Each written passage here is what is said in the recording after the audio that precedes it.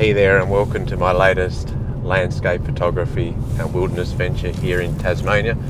Today I'm rugged up in my 5.3mm wetsuit, driving along this cold, rainy sort of a road.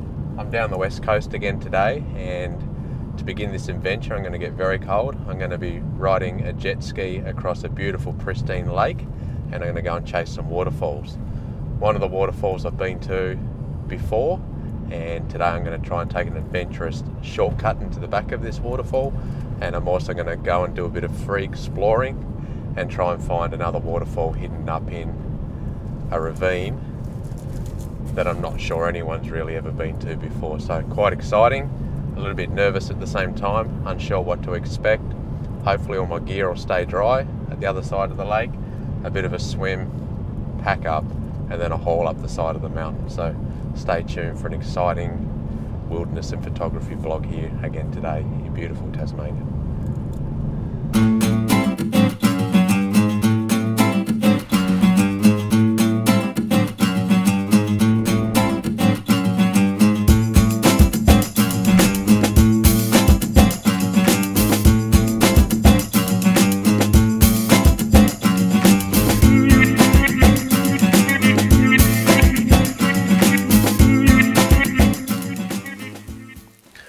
So I've just arrived at the boat ramp here down the west coast, and as you can see, loading up the Sea-Doo.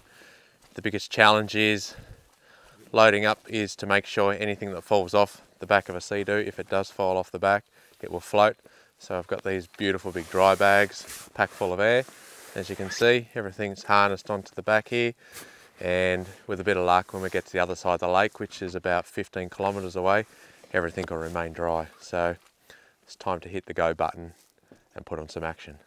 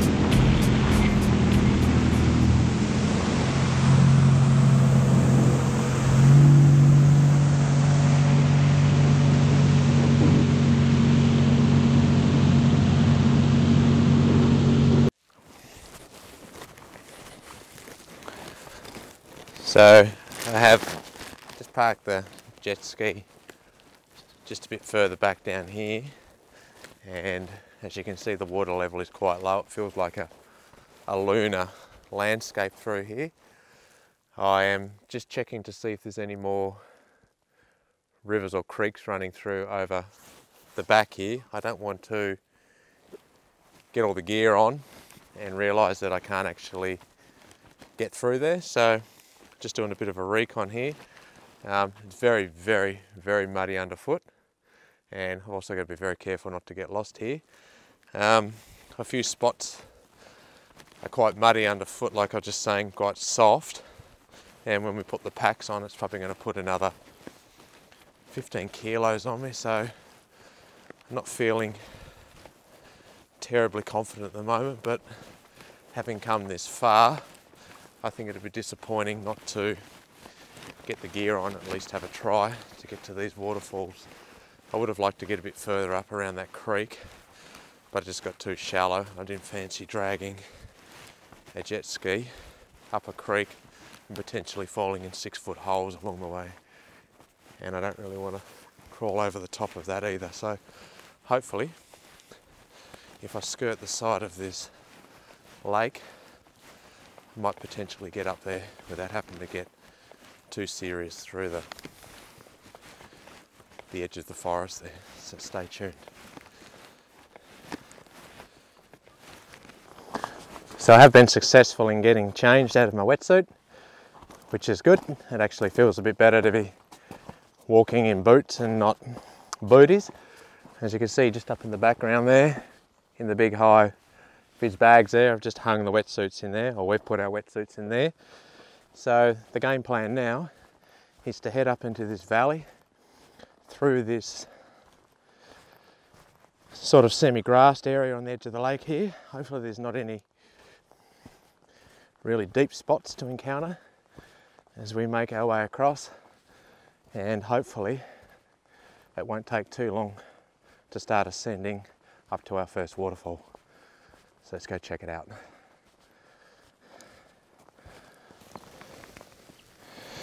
I've just spent the last half hour or so crawling up this enormous hill, and it has been a real slog.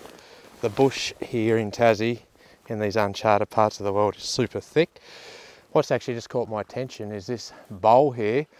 I've just been walking around to the top of this knoll here, and I've looked down and there's this incredible sinkhole, and I'm actually standing in this huge sinkhole as we're talking, and I'm just a little bit intrigued to see what's down the bottom of this. There might be a 10,000-year-old tree, or there just might be a whole bunch of bog or nothing.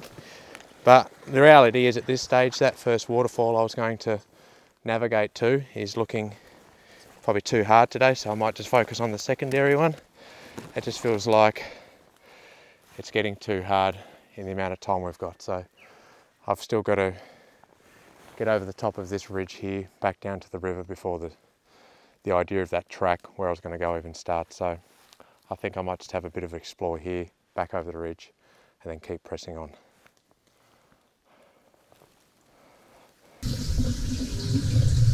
I have just put myself into this beautiful little cabin here, looking back out. Looking up into the cabin, there's some beautiful looking stalactites, but what I'm really captivated here is by the green foreground creeping its way up the side of this cabin. I've just put the 35mm lens on my tripod here, just sitting in the middle of the stream. It's quite cool. I'm very cautious of these big, gruesome looking cave spiders in here, so just being mindful not to touch my head. I have just taken a couple of exposures. I suggest that I'm going to take 2 exposures, one for the light in the background. I'd say that to expose that correctly, I'm going to get too much shadow in this cave, and I'll take an exposure for inside this cave. So I've just taken a few shots, you can hear rattling off, and I'm already stoked with these results.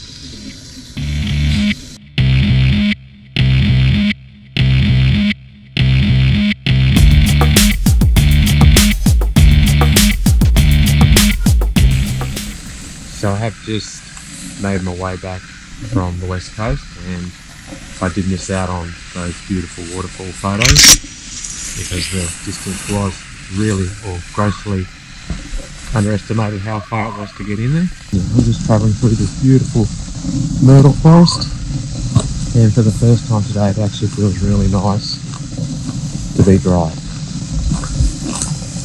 and not so cold.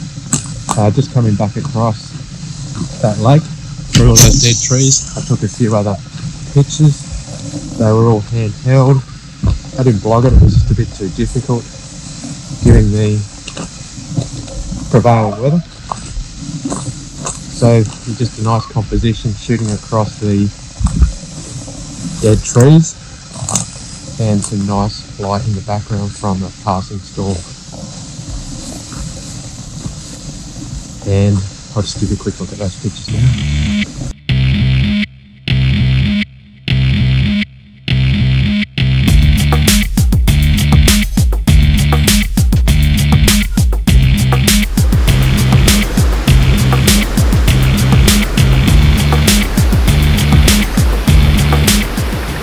So I have made my way home, or almost on my way home. I've stopped at this waterfall, this beautiful little waterfall, on the way back from chasing waterfalls down the west coast, which I didn't get to see. I have lost some sound in some of my videos along the way, so I've just shown you some clips, but I'll just fill you in. It was too hard to get to the places we wanted to get to. It was just we just grossly underestimated how hard it would be to get to those spots in Tasmania without a track. So we just did what we could. We got to where we could, and we decided to make the call and turn around. Sometimes as a photographer, it gets a little bit disappointing. You've got this idea on this amazing place you want to go and visit, and it's just not physically possible. But you do make the most of all the opportunities you've got, and that's why I've stopped at this beautiful waterfall, and I'm really stoked with it. I have set this tripod up really low, down to the ground. It is my pack tripod, and unfortunately it doesn't like full extension. It gets a little bit wobbly, especially on a time exposure. So it's really, really low here in the creek. As you can see, it's not very stable. I have just taken 2 shots of this waterfall, and I've particularly focused on these rocks in the foreground with the green moss on them. I think they're quite beautiful at this time of day and this time of year. I have got the waterfall in the background, and I have taken 2 exposures, one for the foreground to get some nice sharpness there. I've focus stacked the background as well, and as far as camera setting goes, I have used f11 at 1 second with a circular polarizer on it, just to take that glare across the water.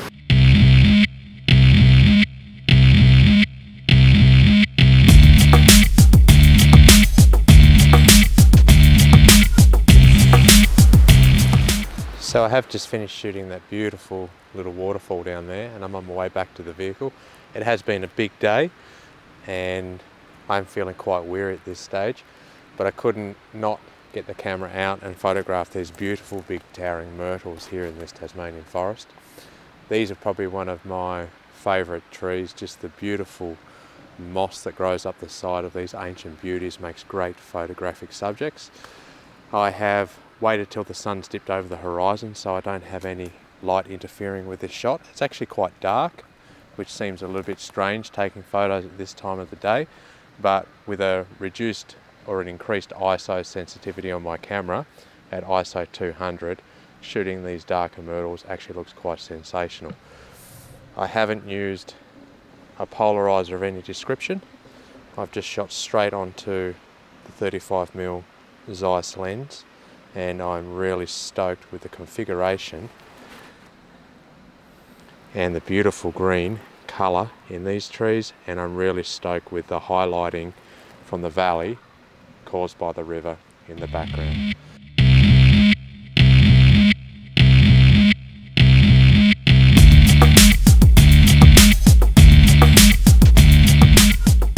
So for now, that's it for a day, and stay tuned and check out my next landscape photography and wilderness venture here in Tasmania.